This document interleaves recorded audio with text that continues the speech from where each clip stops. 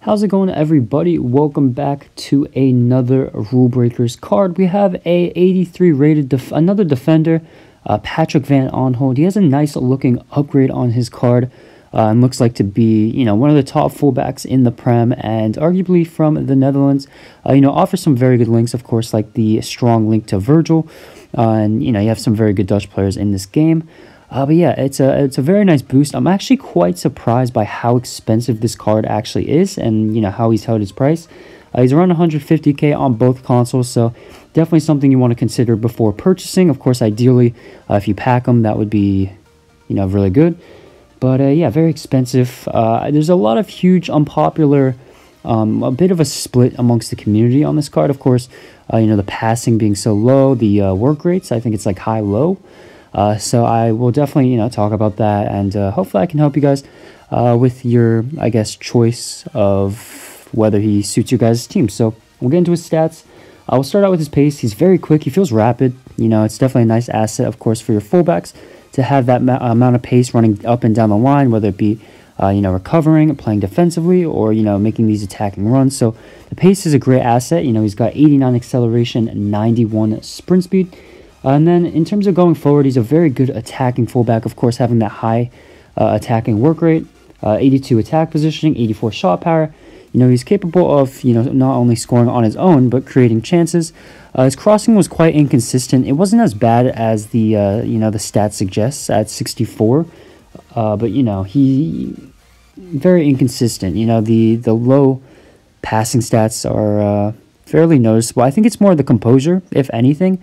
He's got very low composure at 71, so that definitely comes into hand. But in terms of his playmaking abilities, he's fairly decent. I would definitely still boost it with a chemistry style, but I don't think the passing is as bad as people suggest, because you have players like Wan-Bissaka who I think have like 68 passing, or Nelson Semedo with 69 passing. So the passing isn't as bad as people make it to be, and it doesn't kill the card at all.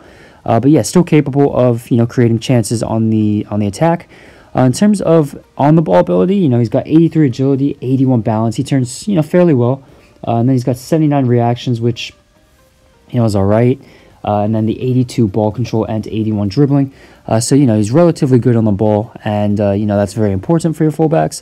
Defensively, with the low work rates, you'd expect him to be out of position a fair bit.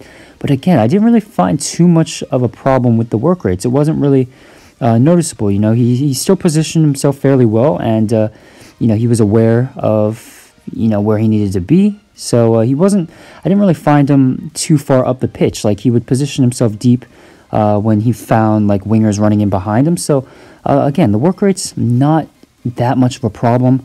He does, of course, as you'd expect, love getting forward, though. So you can, of course, put him on stay back while attacking. But yeah, defensively, he's still very, he's got those stats to back it up. Great tackler, 89 slide tackle, 88 stand tackle.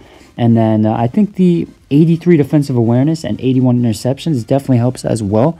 Reading the play, and his awareness, like I said, his ability to read what is going on around him. And then physically, he's got some decent stats here as well. 81 aggression, which is good. 86 stamina, which is important for a fullback running up and down that line. So, he'll last the full game. And then 95 jumping, which could be pretty useful playing out of the back if you like to chip it out wide to your fullbacks and then head it. So overall, it's a very well-rounded card. He's got a lot of great traits, and the main cons that people suggested, like the work rates, the passing, I didn't find too much of an issue. Maybe the composure, but overall, very well-rounded, great attacking threat, and also very good on the defensive side. Would I spend that many coins? Probably not. I don't think it's worth it. I'd probably spend maybe like 60 to 70k max on this card, but overall, it's still a very good option, and definitely a viable option. So that's going to be my review. Please like the video. Of course, subscribe, comment down below who you'd like to see next, and thank you for watching.